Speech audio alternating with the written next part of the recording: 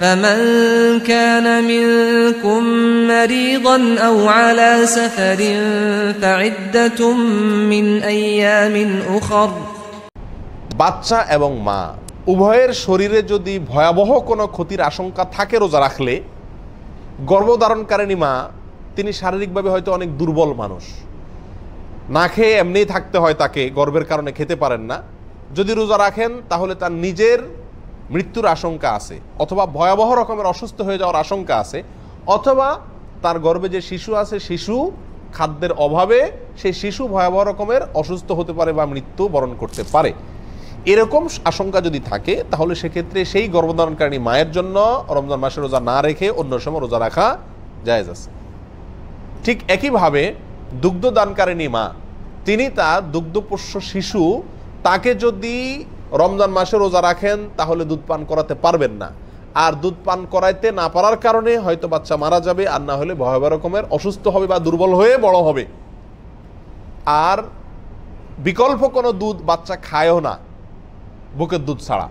এরকম পরিস্থিতি যদি থাকে তাহলে সেই মায়ের জন্য রমজান মাসে রোজা না রাখা জায়েজ আছে। তবে এই উভয় শ্রেণীর মায়েদের জন্য পরবর্তীতে যে কটা রোজা ভাঙা যায়, যদি পুরো মাসই ভাঙা যায় তাহলে এই রোজাগুলো পরবর্তীতে কি করতে হবে?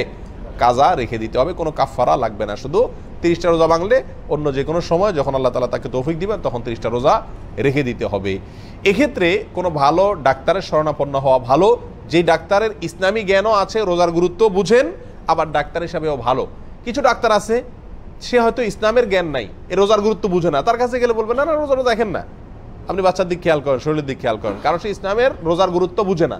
যে রোজার গুরুত্ব বুঝে, স্বাস্থ্যের গুরুত্ব বুঝে, উভয়টা বুঝে, এরকম ব্যালেন্স আছে, এরকম ডাক্তার বা চিকিৎসকের শরণাপন্ন হওয়ার পরে তিনি যদি বলেন, অ্যাডভাইস করেন যে না আপনার জন্য রোজা রাখা ঠিক হবে না, তাহলে বাচ্চা দুর্বল হয়ে বড় হবে, অথবা অসুস্থ হয়ে যাবে, বড় কোনো রোগ দেখা দিবে, অথবা মারা যাওয়ার আশঙ্কা আছে, অথবা আপনার নিজের শরীরে ভয়াবহ কোনো ক্ষতি হতে পারে আপনি রোজা রাখলে, তাহলে সে মায়ের জন্য রোজা ভঙ্গ করা কি আছে? জায়েজ আছে। আর এটা না হলে খোড়া অজুহাতে সামান্য একটু বাচ্চা হয়তো একটু দুধ কম পাবে বা আপনার আলগা দুধ খাওয়ান লাগবে, এই ভয়ে আপনি রোজা ভাঙলেন, এটা জায়েজ নাই। অথবা অনেক মায়েদের আল্লাহ তাআলা শারীরিকভাবে শক্তি ভালো দিয়েছেন আলহামদুলিল্লাহ, তিনি হয়তো গর্ভে শিশু আসছে, সামান্য অজুহাতে যে গর্ভে যেহেতু শিশু আসছে এখন আমার রেস্ট করা দরকার, রেস্ট তো করা দরকার অবশ্যই, কিন্তু সেটা সবার জন্য সমান প্রয়োজন না।